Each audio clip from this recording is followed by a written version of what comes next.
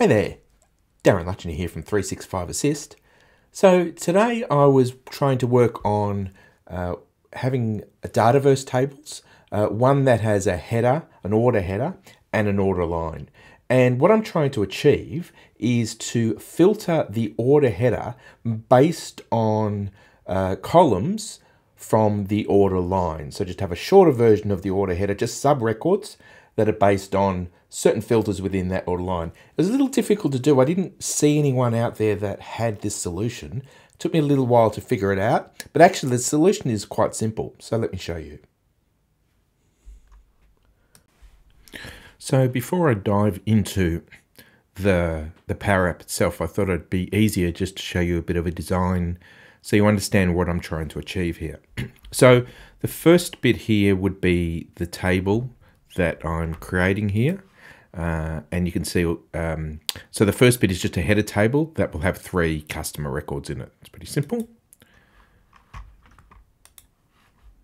Then I'm going to create an order lines table that's going to have one table but a number of records. So this has 3 customers, the 3 customers from the order header table, and each of those customers have an item and they have an allocated. This is the filter where I'm going to need the filter on. So what I'm after is I want the customer order table where their line items have an allocated that says yes. So basically what I'm after is these 3 records here from that's filtered from the lines table, but I actually want the order header table. So for customer, whether it's customer 1, I want yes, there'll be 2 yeses. So I want customer 1, customer 2 will have no allocated records in their line items. So I won't want customer 2, but in customer 3, I'm going to want it because it has an allocated line item. So at the end of the day, what I want is a table that looks like similar to this, which is on the right here, which is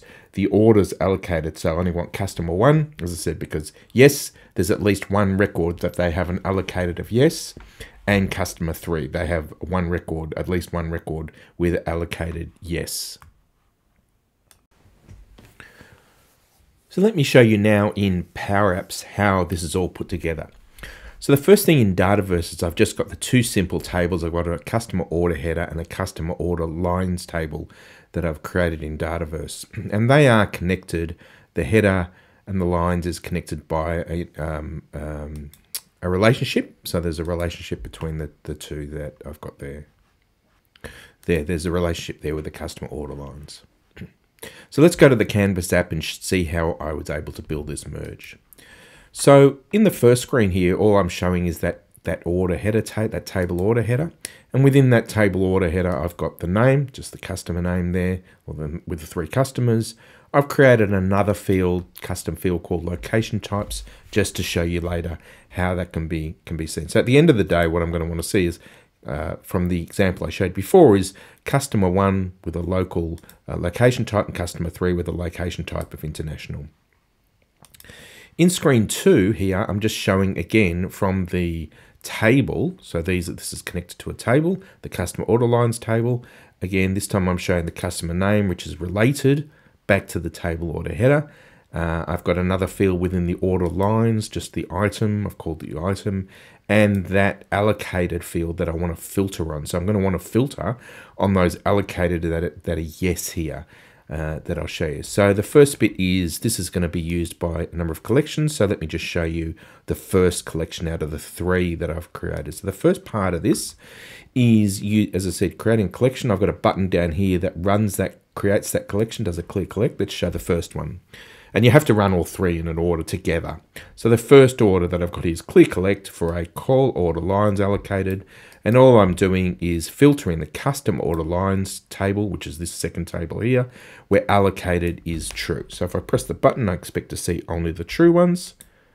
And there we go. So, or yes, true equals yes. It's the same thing, because the way I've got it in Dataverse is that the true is a choice field.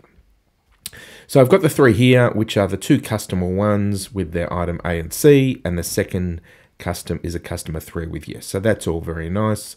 Again, the fields are the same. That's looking up the customer name in the customer order header. There's a field here called item, and there's the allocated. So not much difference there in that first collection. The second collection is where it gets a little bit tricky. So in this one, what I've had to do is add to the existing. So that top line is the first one I just showed you before.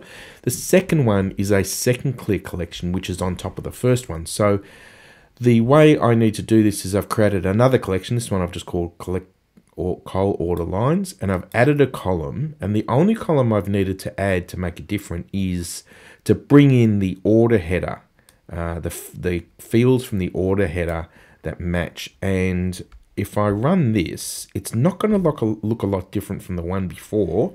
I have just changed this field just to make it look like that it's coming in from the order header. Now, why have I done that? So let's go into the back end and look at the collections themselves. Now, in this new Canvas app, they've changed where you see collections. It took me a minute to find out. If you hit the three dots, it used to say collections here. Now you go to open, and it's an old screen here you're probably familiar with, and over here are the collections. So let's look at order lines, which is that collection I've just created. If I go to the standard order lines collection and bring all the fields, I get these tables here, which are the links to the order header table. And if I click on that, nothing happens. I don't see anything. So I've actually had to create and add a column where I can control the connection and the fields that I want from the order header. So I've created one called My Order Header over here.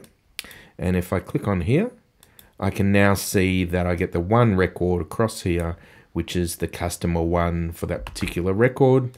The next one will also be a customer one because that was the second one, I think, in the line. Yep.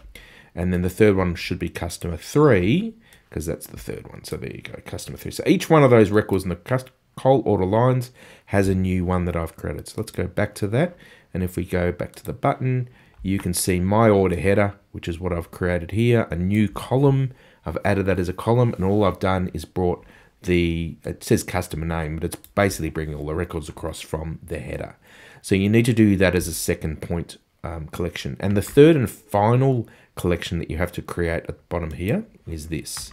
So it's really quite easy. If I go to the button, the third one, all it's doing is taking this last one that I showed you and just making a distinct out of it, so you don't get the duplication of customer 1 duplicated here. So if I hit the button and run that one, just hide that, you'll see now that it has taken the duplication off here. So there's your name. Now it comes in with a value. When you use distinct, you now get an item called value.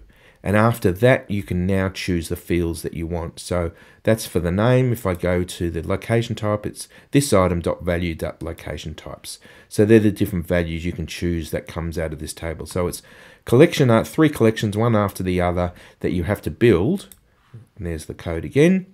The 3 collections that you have to build to get that again. And this last one, you could probably use this last collection as a gallery here. You could probably choose into a menu or a subset, whatever you want to do with it. Obviously, it's a new table that you've created based on the merging of a filter of those two.